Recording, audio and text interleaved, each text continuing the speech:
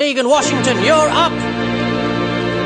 According to police reports, the most recent fight between Charlie Sheen and his wife was caused by a song. What was it?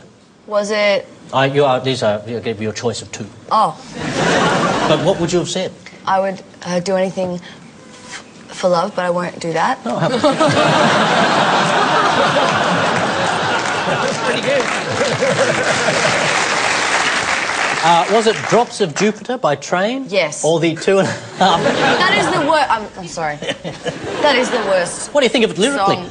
Train. I can't talk about Train. Is there a worse lyric in the world?